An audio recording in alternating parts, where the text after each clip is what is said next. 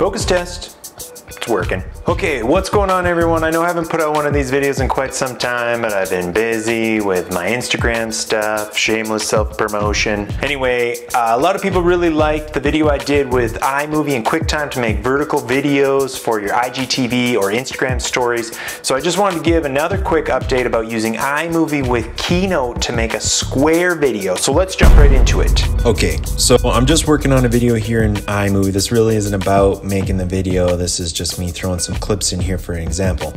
I just want to mention right off the bat that yes, of course you could take this video and you could just imagine how it might square crop, or if you export it into Instagram and press those two little arrows in the bottom left hand corner, it will square crop. So this is just for people who want to visualize it ahead of time. Okay, so I just added the audio track and I'm ready to export this out of here. So I just go my media here, projects, and just give it any name here, square video. Okay, so now we'll take this and we're going to export the video just to a file. Now I'm just gonna put it on pretty low resolution so you don't have to sit here waiting forever for me to export this. But of course you probably want to add it to 1080 or 4K or whatever video you have or whatever resolution you think is going to work best for you. Okay, so we'll just export this, give it a name, put it somewhere where you'll find it. I always end up putting it somewhere where I never find it.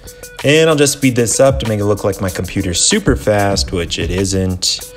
And okay, so now I'm going to open up Keynote. I'm just going to pick a white document, get rid of this. Now you'll notice right away that this Keynote, okay, I'll just make this a little bit bigger for you.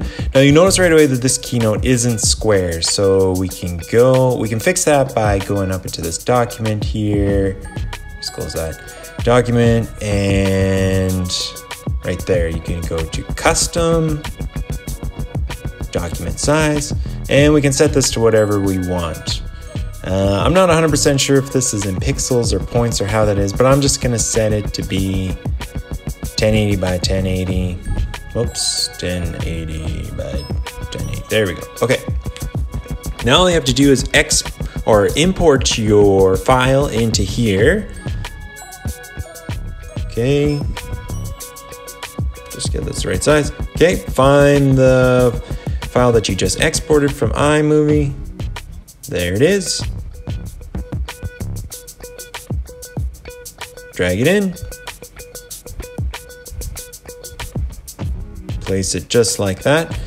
Now it's just like any document. All I gotta do is adjust it like that. Pull it out. Now this is the part where Keynote, this is how you export it. You can see it's playing, everything's fine.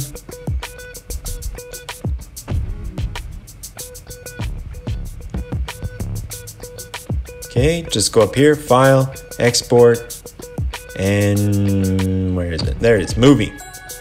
Okay, I'll just leave it here. Again, you have the choice, your resolution that you want. I'm just gonna leave it for this, just for simplicity's sake. And again, you're going to put this somewhere where you can find it. Give it a name, a location, all the regular stuff when you're dealing with files.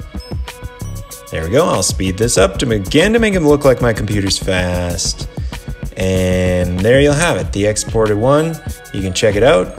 A little preview. Now it's a square video, and you'll see exactly what it'll look like when you import it into Instagram. And if you're working on a MacBook, just airdrop it to yourself.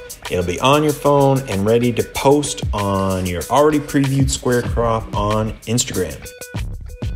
All right, that's all I got for you. Remember, if you like this video, you gotta like it, you gotta comment on the video, you gotta subscribe to my channel, you gotta find me on Instagram and follow me, you gotta find me on Facebook and follow me, you gotta find me on Twitter and follow me. Just do everything. Follow me everywhere. Know exactly what I'm doing at any moment of the day.